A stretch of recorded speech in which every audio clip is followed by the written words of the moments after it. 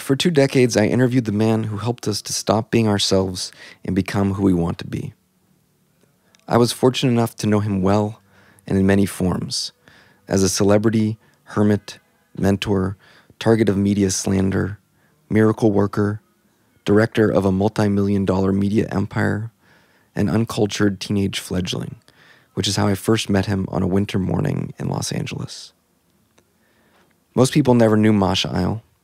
They didn't meet the boy who uttered every word with perfect ignorance. They met someone else, the fully formed adult, master of the personality arts, worldly, seasoned, glowing from televisions, and presiding over his audiences like a natural-born leader. This book is my attempt to reintroduce the world to Isle. For those who knew him through gossip and tabloids, here's a chance to meet him directly, without the pesky buzz of opinion. For devotees of his show, these talks revealed the icon as he was offstage, out of his host position. For those who haven't known Isle at all, the next generations, I hope this book serves as an authentic introduction.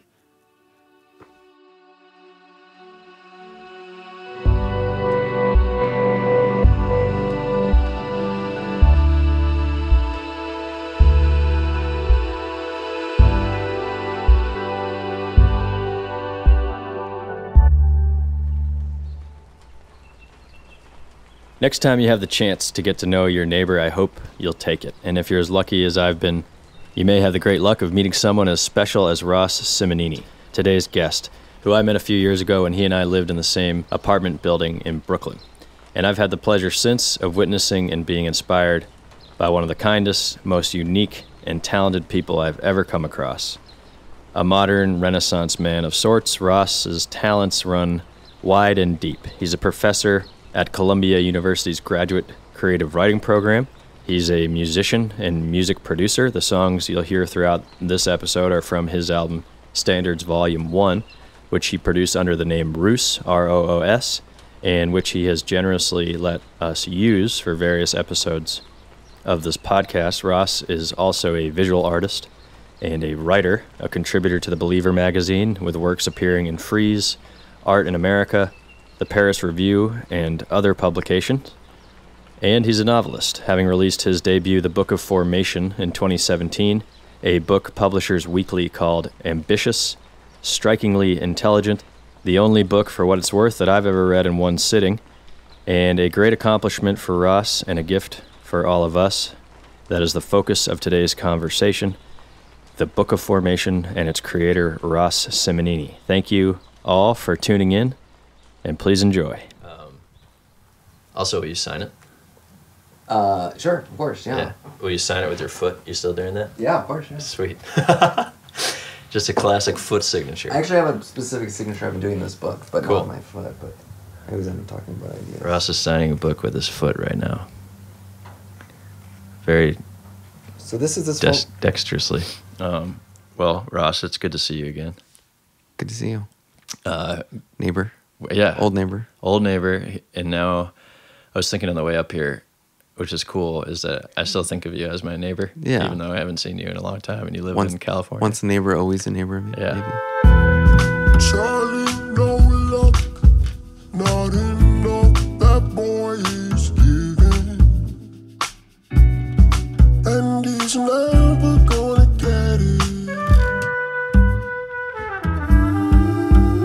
Yeah, I think of conversation as a kind of collaboration. Yeah. You know?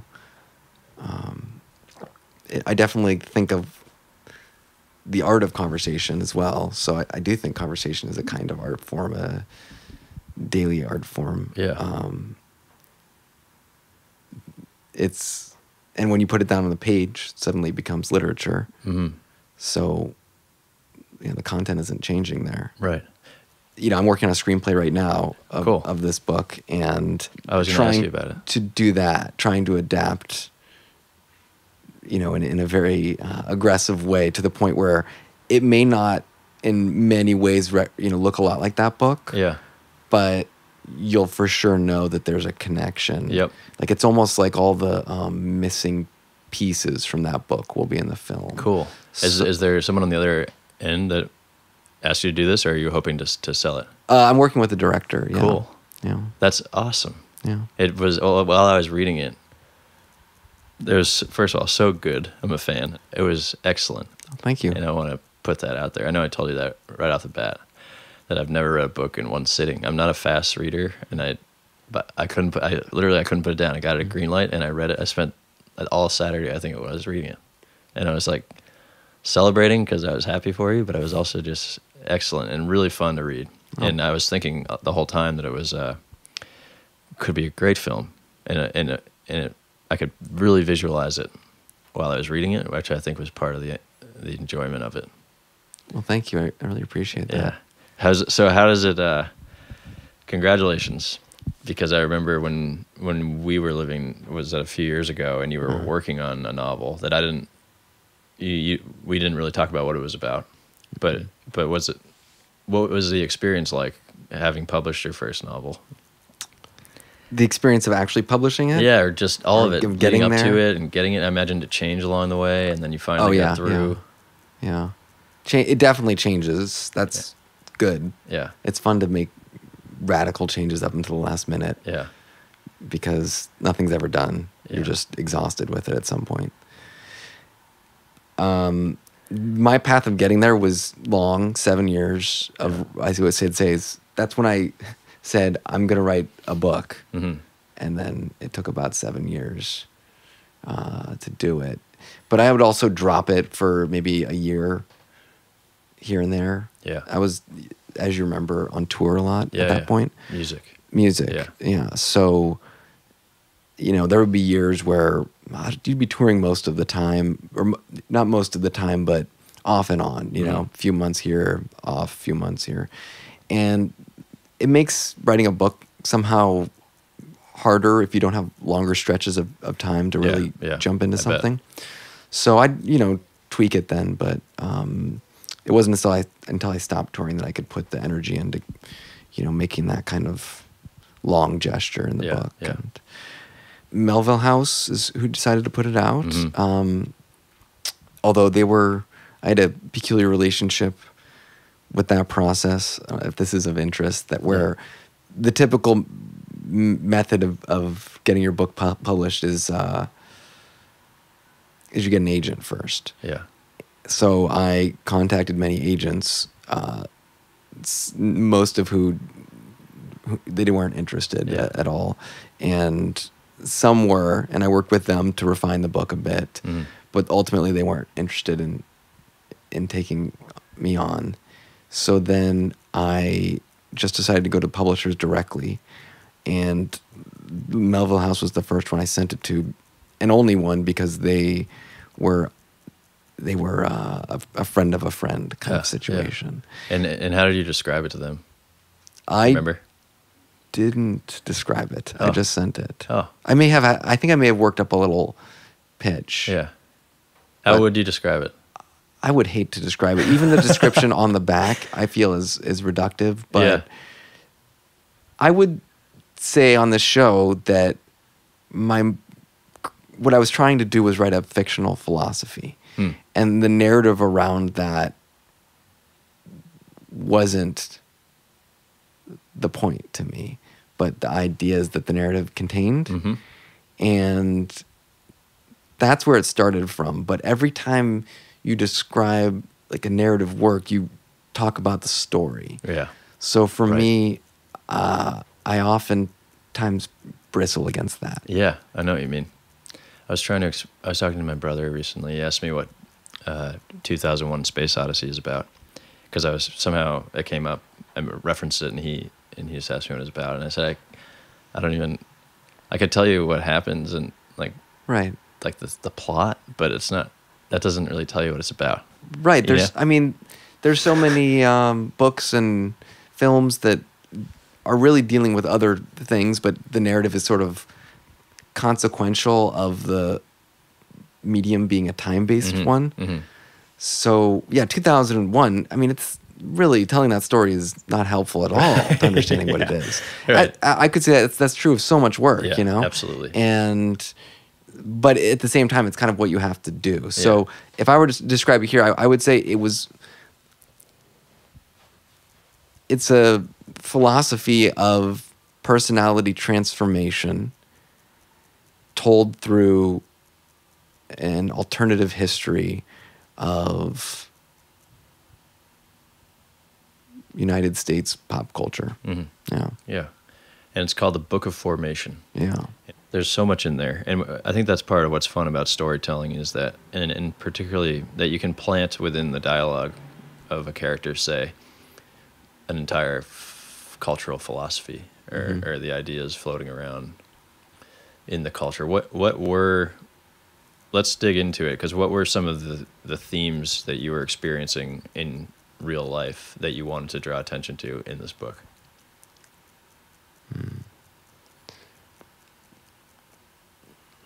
I think I'd seen, up until that point in my life, I'd seen the most important thing I had to do was shape myself.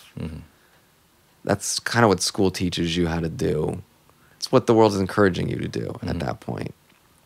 You're all kind of potential, right, that you're trying to mold. Right. And the way I would assume you would mold that is through willpower, through focusing your mind, focusing your body on, some goal or some state that you want to be in. It seemed like the kind of thinking that was a good expression of our meritocracy as a culture. And I was deep in it. And I wanted to play with that because I recognized it as a dangerous idea and one that you could push to a certain limit. A lot of this is reflected in self-help culture and,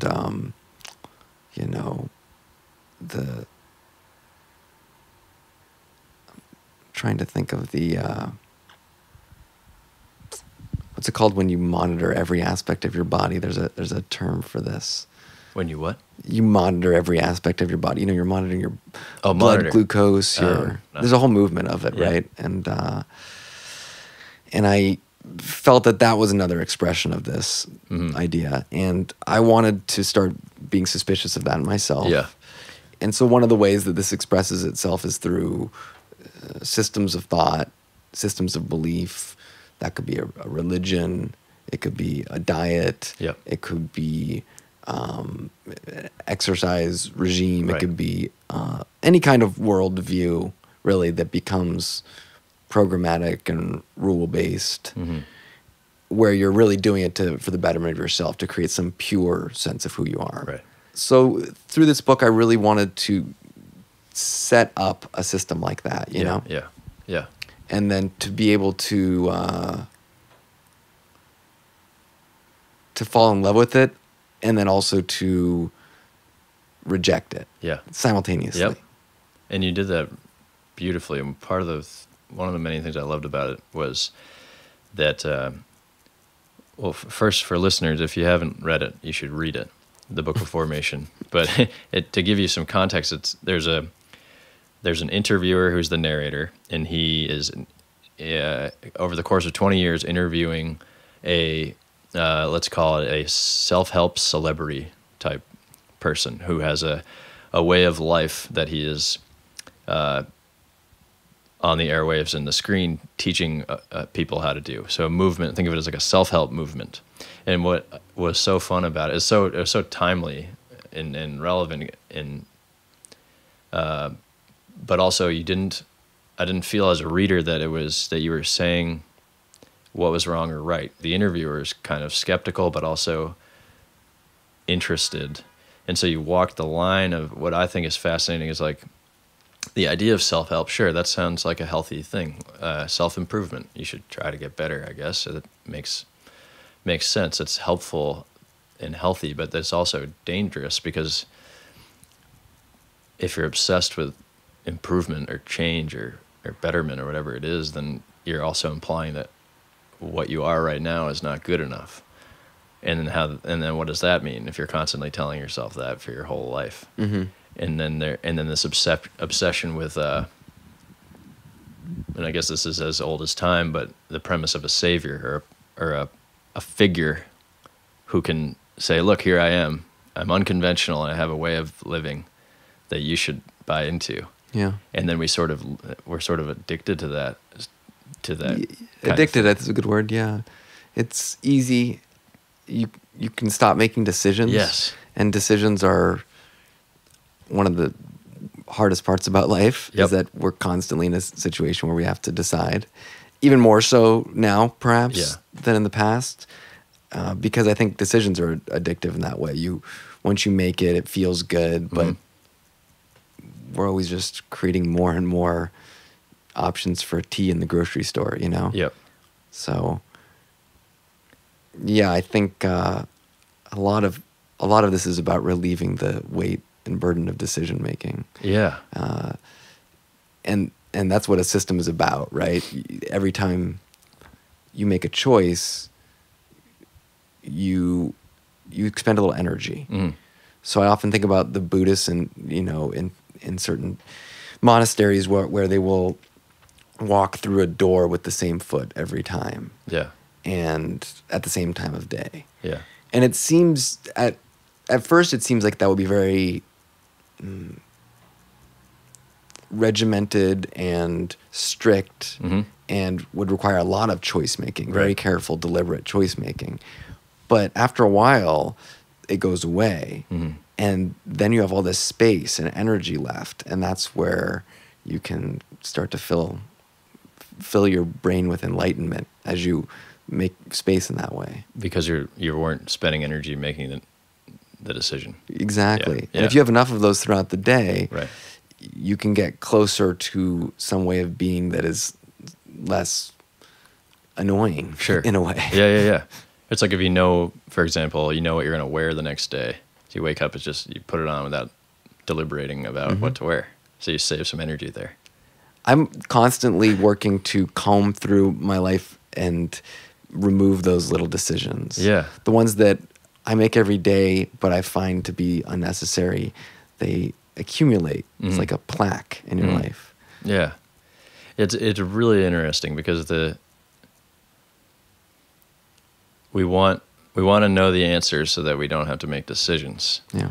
And often a religion or a self-help leader is the portal into what we think will allow us to do that, so they can give us a way of life that we just follow.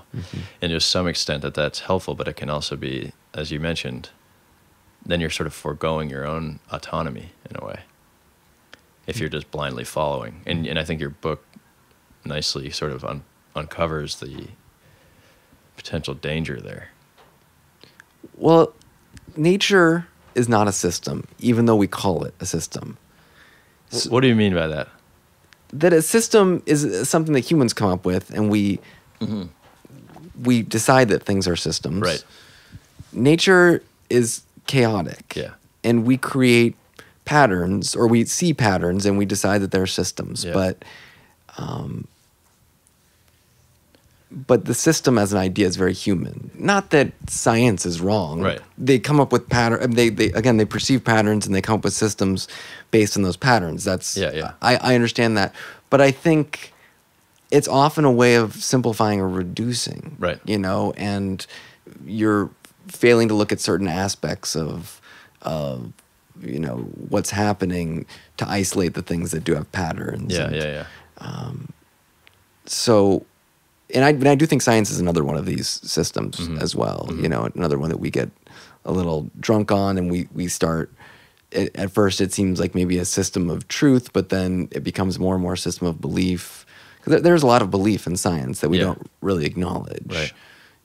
There's we're told about laws of nature, things like this. This is a belief that this thing is always this way, has always been this way.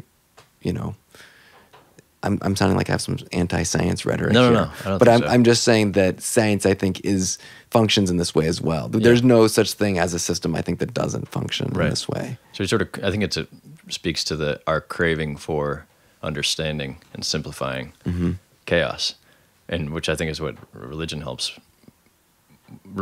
or ritual helps with too. Yeah. It kind of places you in the chaos in a way that you can live with. And ideally, it is a helpful, benevolent thing. But it can also be, and I think you, again, nicely done in the book, is that I couldn't tell if Masha and his mother were benevolent or malicious or not malicious necessarily, but or manipulative.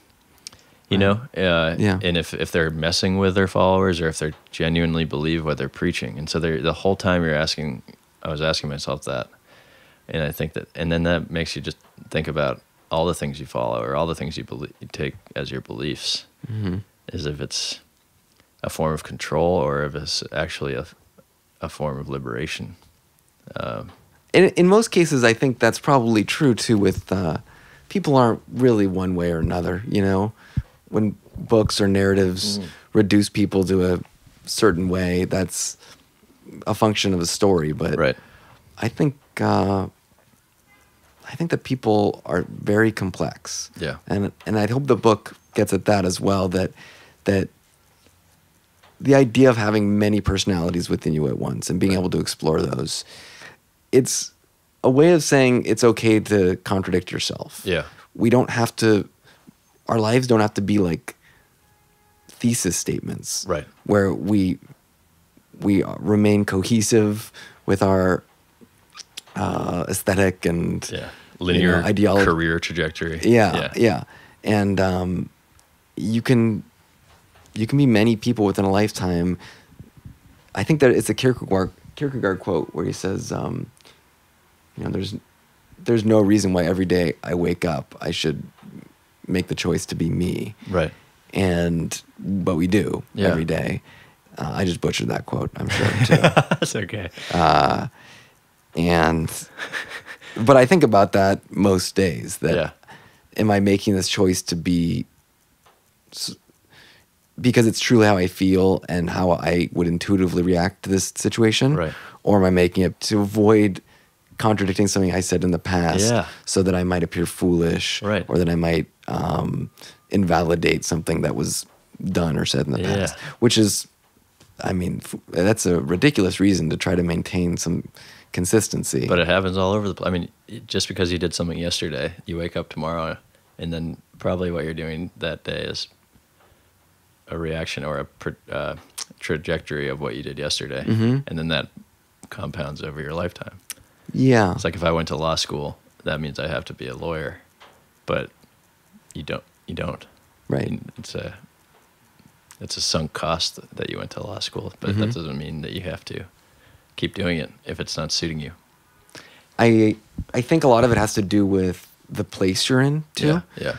And the more you change up the place around you, whether it's through traveling or moving, the more you feel how easily you could let the definition of who you are slip a little bit, and try to be something a little bit over here, a little bit over there, and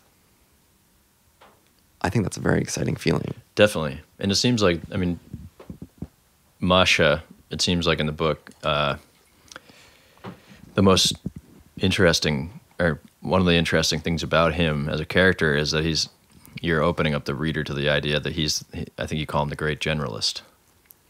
He's a generalist. His focus is on the premise of newness, and so therefore he's always relevant. Like that's what he's telling you. That's what he's preaching. The ongoing evolution of a person. I think our culture really worships newness. Yeah. I mean, youth obviously is worshipped at this point in history very much. It probably always is to some degree. Yeah. But especially right now in pop culture in the last 50, 60 years. Yeah. And I think newness in other forms is equally attractive to people. It's something, again, to be celebratory of, but also to be wary of, that we have that tendency.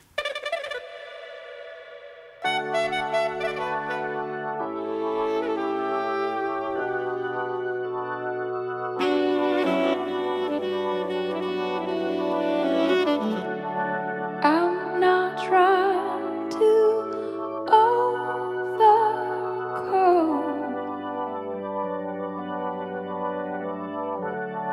I don't need one judge or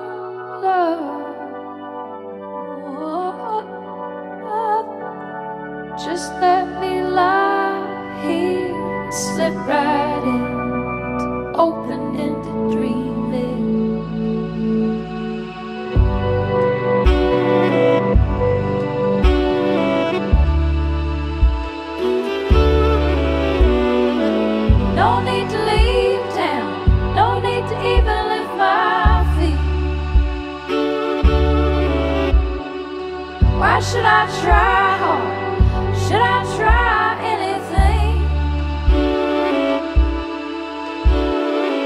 Maybe I'll just stay where I don't have to think at all. And maybe it'd be better if we never tried to make it better.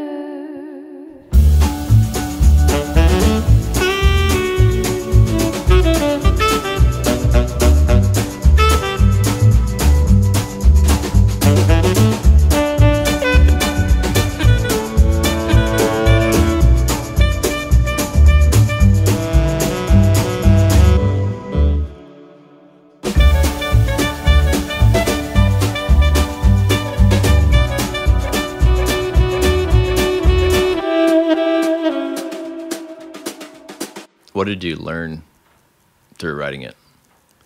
I would say that the writing of it is different than the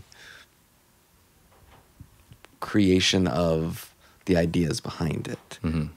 And I would say that those came many years earlier. And that this book, if I were to actually talk about the entire period it took to write, it would be more like 12 to 15 years. Mm.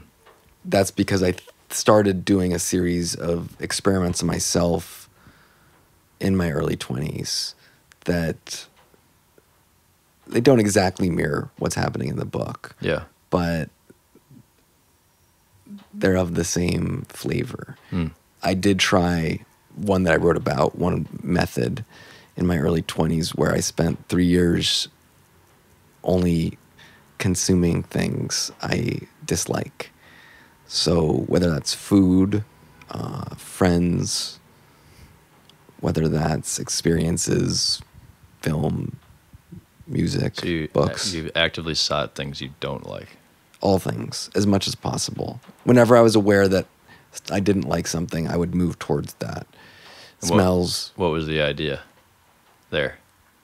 The idea was that up until that point in life, which for me was college, Mm-hmm. coming out of university, the primary way we used to define ourselves and do that molding of the self like we were talking about earlier was taste and what it is that you like and what it is that you don't like. Mm-hmm. Some people, define themselves more by what they don't like. Other people use that less.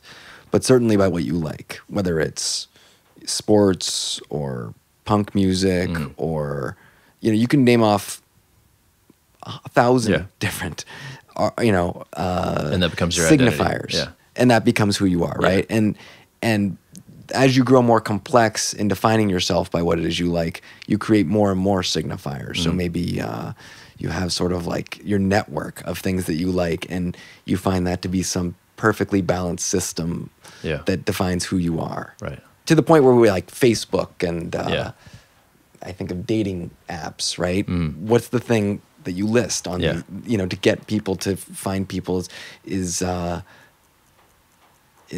what you like, right? And that's how people become friends and start relationships and get married and have kids, right? Everything. So to a certain degree, this is really important in our culture. And I felt at that point that I was a little fed up with defining myself by a set of, I was an artist too, so mostly aesthetic choices, I think I always having to kind of locate myself, amongst culture in that way. So I thought maybe if I were to begin to push against that, then I could get to the point where I was free from defining myself in this sort of cultural context. And then I would be able to move forward a little bit looser with, who I was and my personality. And that was, I think, one of the first exercises I employed to loosen up my own personality. I was just bored by myself. And at that point. So that was a way for you to kind of challenge open up your identity, I guess, to evolve in a new way. Yeah, to at least loosen up. Yeah, yeah. What it could be. Right. I didn't have something in mind that I wanted to move towards yet. Right. It was just about shaking off the convention. Yeah, and I think it gets harder as you get older. Yeah. You know, I think every year we burrow into a hole, or we, add one more, kind of signifier or shed one. And we're always kind of creating this around taste and it doesn't even just have to be about, the aesthetic taste, but it could just be about, as I mentioned, people. That's a huge part of it. And, what kind of sheets you like to use, what kind of exercises you like to do, everything, right? Yeah, way you speak, what you talk about. Yeah, everything. It comes down. So I think once you start investigating what your real feelings are on some of these choices, you realize that maybe you were just trying to avoid making a choice, and you just decided on this aesthetic choice.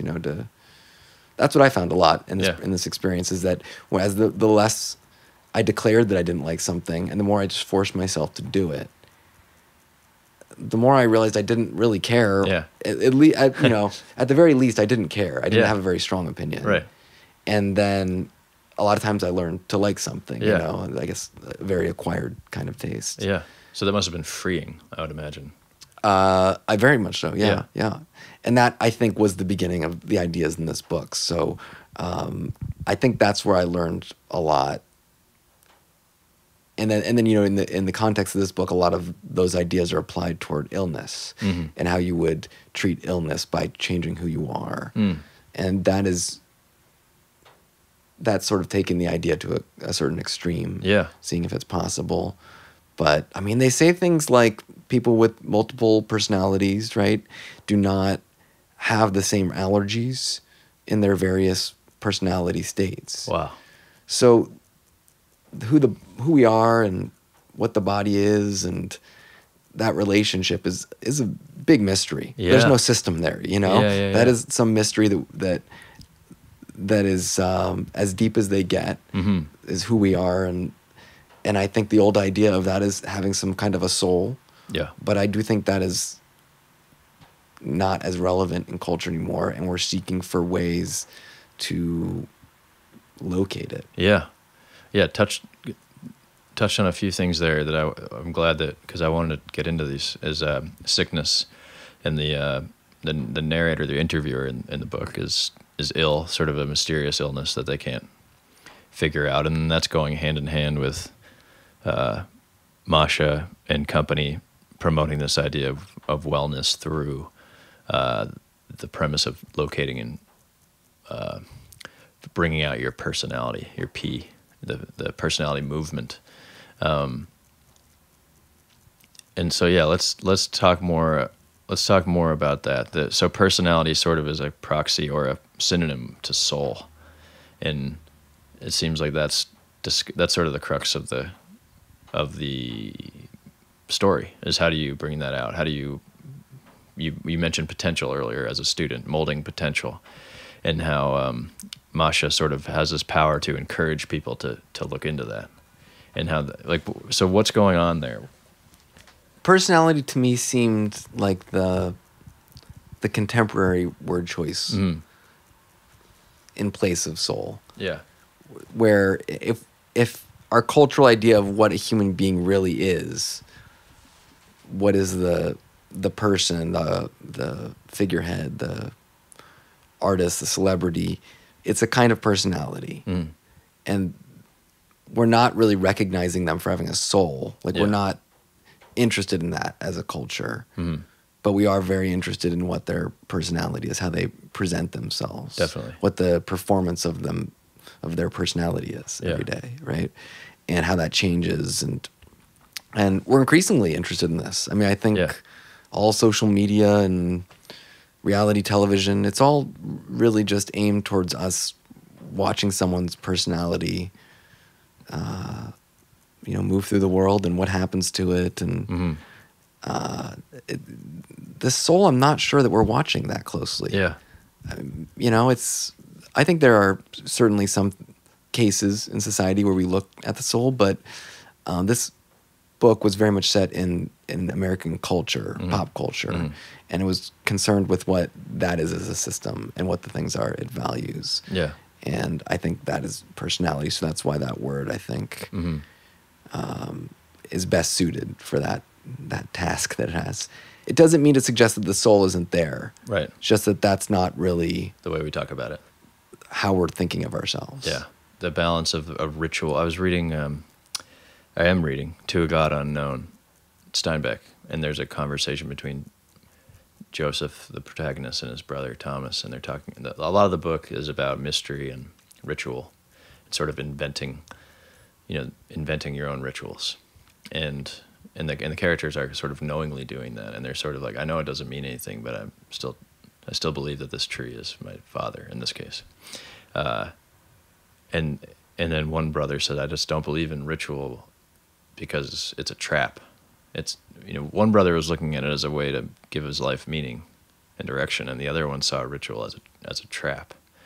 And it's just, talk about dialogue. It's probably like 2 lines in the book, but it in that conversation sort of encompasses the theme, the broader theme. And I couldn't help but make the connection to your book, the Book of Formation, because it is like you're constantly having the reader question if it's BS, if it's a dangerous thing that they're preaching, or if it can be liberating. Ultimately, I think it's up to the It's both. to you, right? Yeah, I don't think it is one or the other. Yeah. I think there are many situations that could be defined from different perspectives in either way. Yeah. And at different times in your life, maybe the same situation is a problem or, a medicine. It can really change. And I love that. Yeah. I think that is nice to remember. Absolutely. That we don't have to just limit what something can be or what our reaction to something can be is.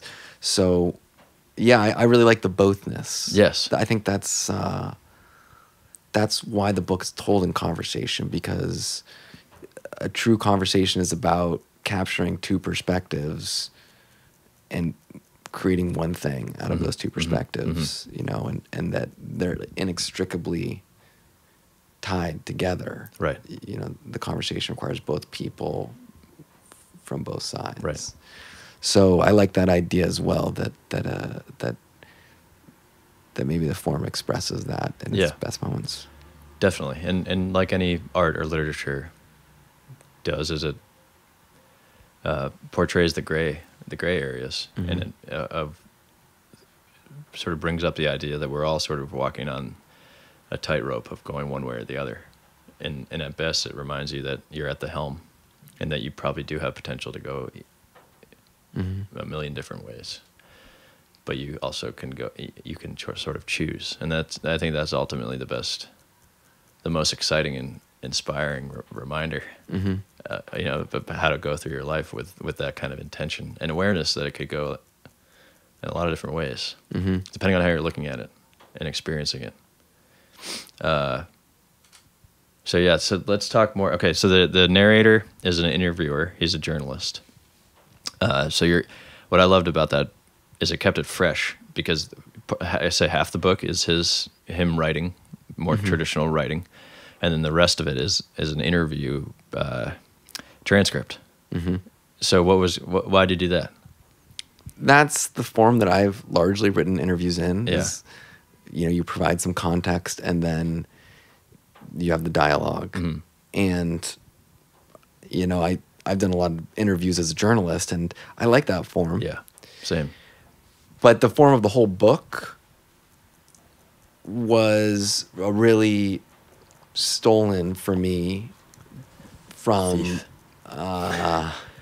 they really look formally pretty different, but the concept of it was stolen from an actual book of interviews with the artist Francis Bacon by David Sylvester.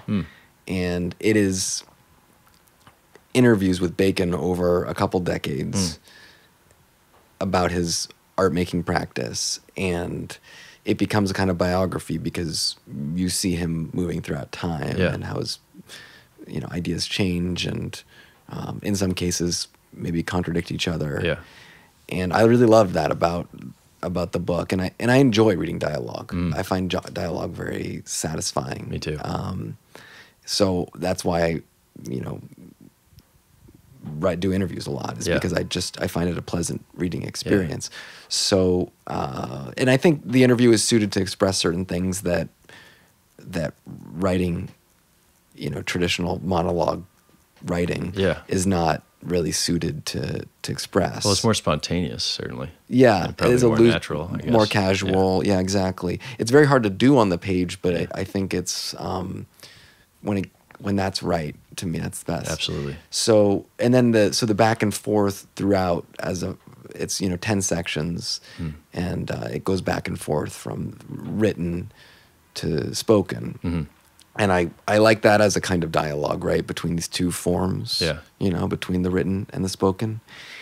And to also show that actually I think in where we can locate these different personalities of who we are, it is in the different expressions of ourselves. Yeah. And two of those are the written language and spoken language, which are very different. They're almost separate dialects. Yeah. There are words we'd write that we would never say. Yeah. There are turns of phrase we'd use in our, writing or ways of organizing ideas that we would never do in our spoken language. Right. And we don't tend to analyze our spoken language that much. We tend to analyze the written and think about it.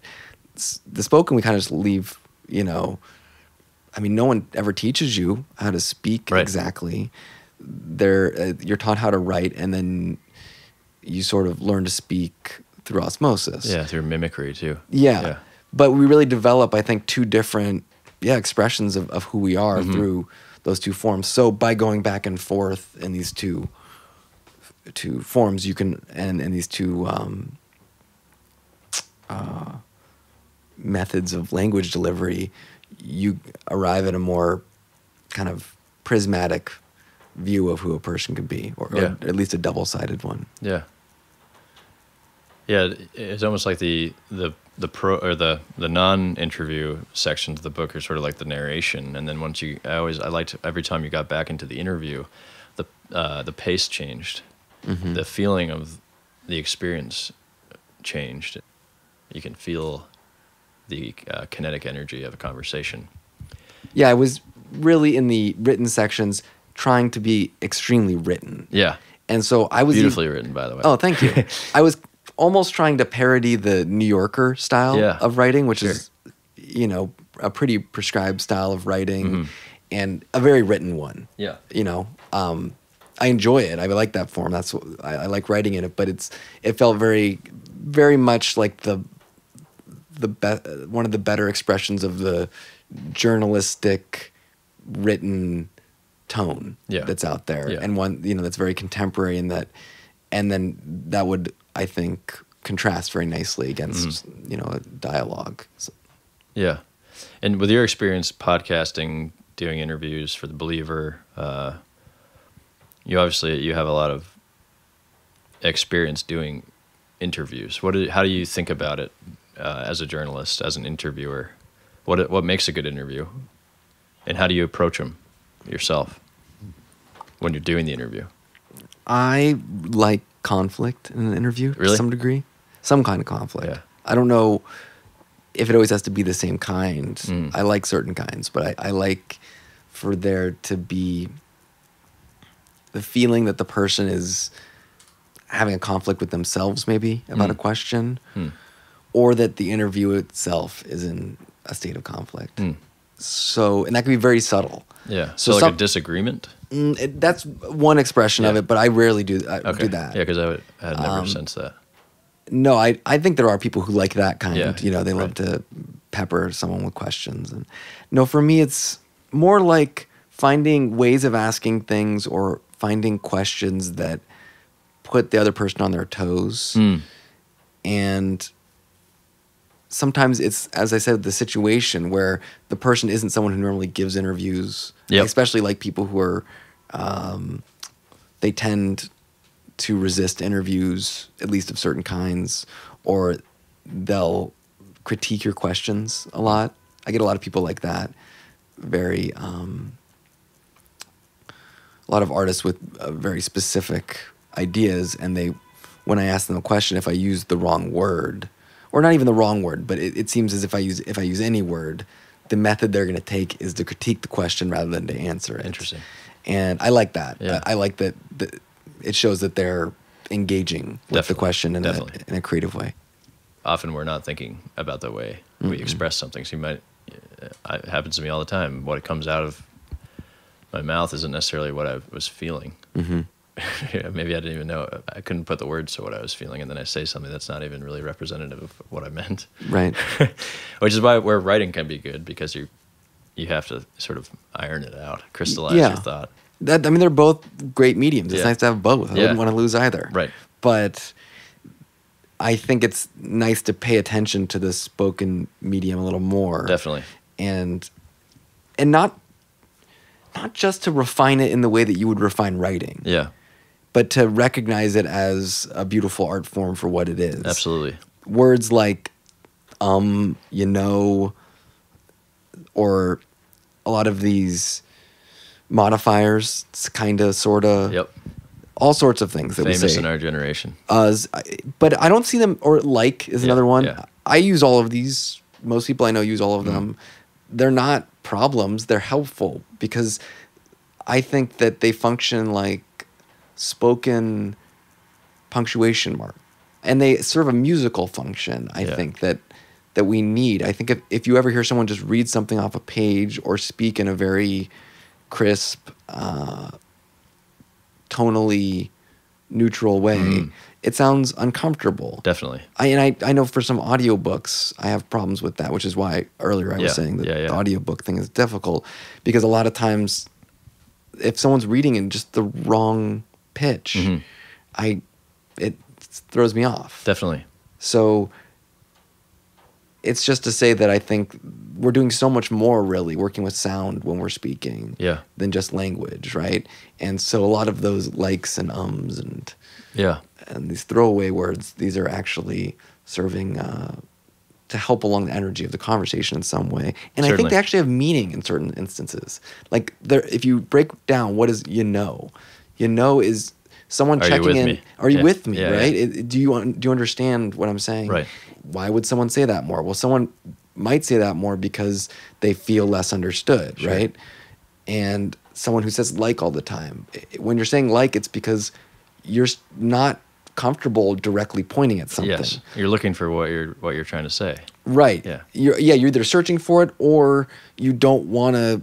You're softening it. Exactly. You're softening. You don't want to point at the thing so harshly. Yeah. And so you want to say it's kind of like this thing. Right. It's not that thing. Yeah. And so if you look at why someone would build a sentence that way, and why would they soften this word when they're saying it to you? Was it because of them, because of you? There's all sorts of layers of complexity in the way we talk. Definitely. Really, I mean, obviously as a podcaster, you'd be, tuned to that. Like when you're listening back to these things and editing them too, you really begin to pick up on the way people speak and how they insert meaning in all sorts of other ways besides just the words.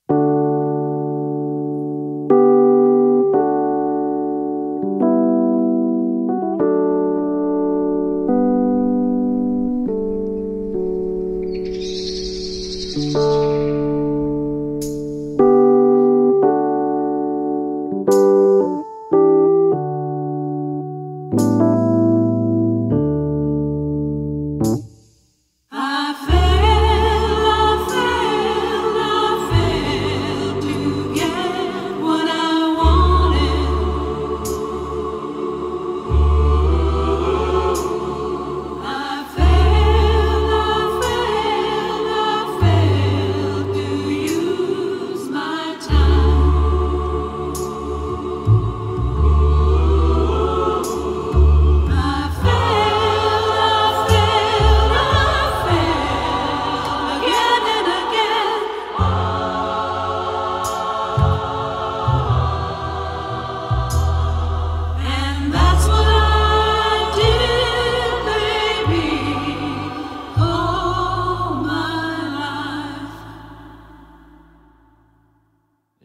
this as you're going back, you listen, you realize how you speak, which Yeah. you become much more aware of the way you express questions or comments, and it reminds me of the idea of preparing for a conversation. With an interview, you want to do some preparation for the types of questions you want to ask, or in this case, if there's a certain work that you want to talk about, you want to have looked at it, and so, but why it's a fine line, because you also want it to be a natural conversation, and so it typically, if we weren't recording this, it would interesting to know. I wonder how much different it would have been if we weren't, if we didn't have the device of an interview to kind of guide us. But so I'm always trying to figure out how much to prepare, so that it can be a natural conversation, because you don't want to go in totally blindly necessarily, because then it'll be sort of all over the place. But you also don't want to prepare so heavily that you're like trying to script it. Mm-hmm. It's like I think there's an Alan Alda, the actor, had a quote that always stuck with me: is that a real listening or a real conversation is the willingness to be changed. Mm-hmm. Whereas if you come in already knowing what you think and what you're going to say, then nothing really happened. And so, like, when you mentioned conflict earlier, I was thinking of, and I agree with you in the sense that it's the best conversations are the ones where you're actively discovering things together, and that requires intention and presence. Yeah. By conflict, I mean it in, I guess, the artistic definition of it, that it's not so smooth and easy that there's nothing to hold on to. There's, you want a little darkness in there, a little tweak of some grain of sand, to make it a little more interesting, give it some texture. Mm-hmm. And yeah, I don't mean personal conflict. Yeah. I rarely do that. Yeah. And conflict might not be the best word for it. I also can accept that. But, when I do interviews, I often use flow charts rather than sort of bullet point questions. And I'll use different ideas in those kind of bubbles that you would use in a flow chart, right? And I'll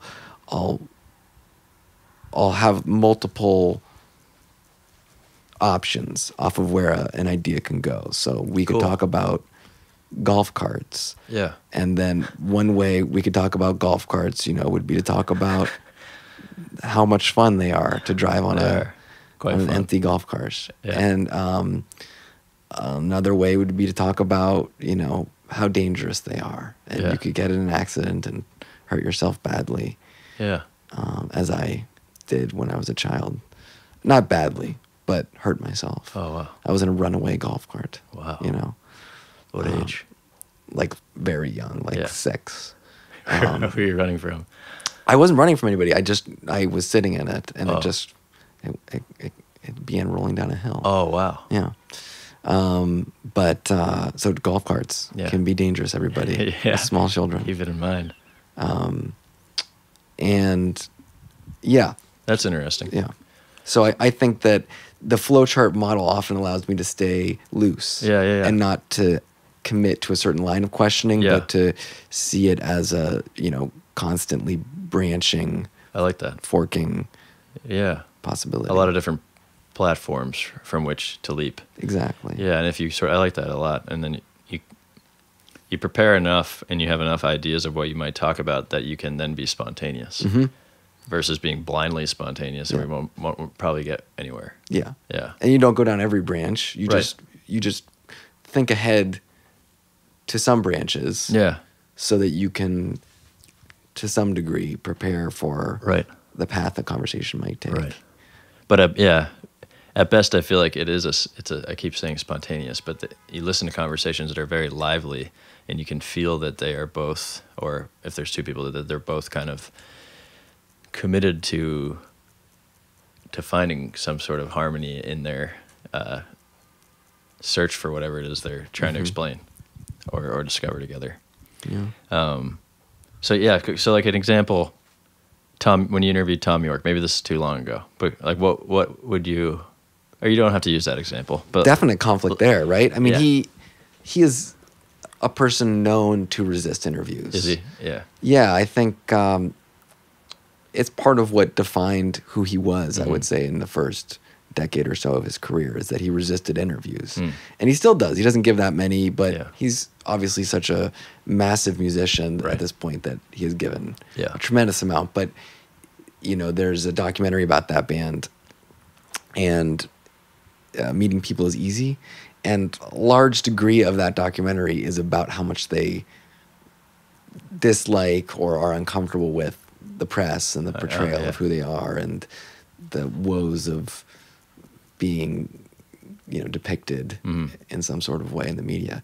So there was conflict in that situation to begin with, with him. And that's what I liked about it. That's what drew me toward him, is that there would be that hurdle right at the beginning. Sure. We'd have to get over that. And then I think it went quite well. Yeah. And so my task was just to find other ways of talking to him where he would respond and we could actually have a conversation. Right. Yeah, because I would imagine that, I mean, I don't know him, but I would imagine that his resistance is to more of the traditional press, the press conference, not really having a conversation, just sort of drilling you with questions. But I imagine that someone as talented and creative as him would probably love real conversation. Yes, And I think he does. I think it's not that he doesn't like conversation. Right. It's that the nature of press is often not conversation. Yeah. Which is, again, back to directed. our evangelism of podcasting, is that it's it can be just an open, real conversation, and that's why it's fun, because I had never seen that on the traditional media. You know, there's no agenda. No. Yeah. Well, that's great. Thanks again for doing this. Oh, of course. Yeah, this has been, it's fun to see you. Yeah, great and to see you. talk about it. Is there anything else you want to cover? I feel like we got a lot. How long did we just talk for? Oh, an hour. Hour and 10 minutes. All right. There's other. Are you going to edit it at all? Maybe. Okay. Yeah. I mean. I had some flubs, I'm sure. So. Yeah. If I usually edit it a bit.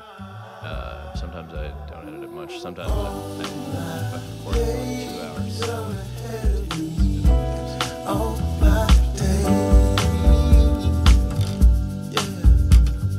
No more days coming back at me. That was Ross Simonini. Thank you for tuning in.